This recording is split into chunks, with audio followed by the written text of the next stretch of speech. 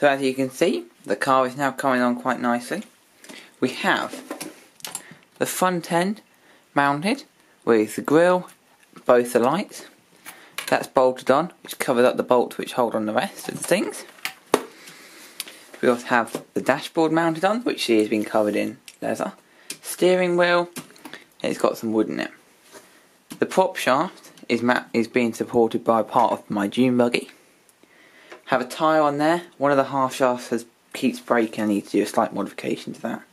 So there's been some slight modifications to the drivetrain, but you won't notice them because they're back how they were originally. Because I've decided to move the servo instead because of the steering issue I discovered. Where instead of actually turning the wheels, it would just move the bits back up and down. But the drivetrain's coming along, except from it's exceptionally noisy, and we're going to try and get some oil in there to make it a bit more relaxed. As you can see in the dashboard, we've talked about this, but you can just see the wood mounted in, and the wood here with a bit of leather around it.